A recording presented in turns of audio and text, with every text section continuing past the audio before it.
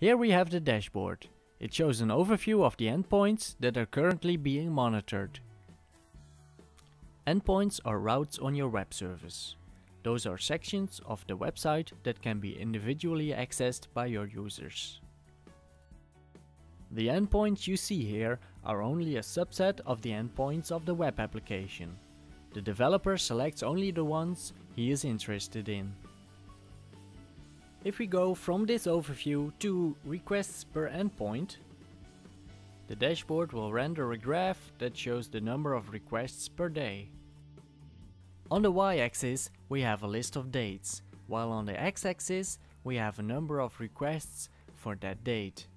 For some days the number of requests is quite low, while for other days there are peaks. Take for example June 28th of this year. We can also see the distribution of the requests for each day over the monitored endpoints. This will give insight in the most and least used ones. If we move on to the time per endpoint section, the dashboard will render a graph of the execution times for every endpoint. On the left hand side we have the same list of monitored endpoints, while on the x-axis we have the execution time in milliseconds. This graph shows that there are endpoints that have high performance, but there are also ones that have lower performance. The median execution time for this endpoint is about 4 seconds, while half of the requests take even longer. This is an indicator for the developer to try to improve the efficiency of this specific endpoint.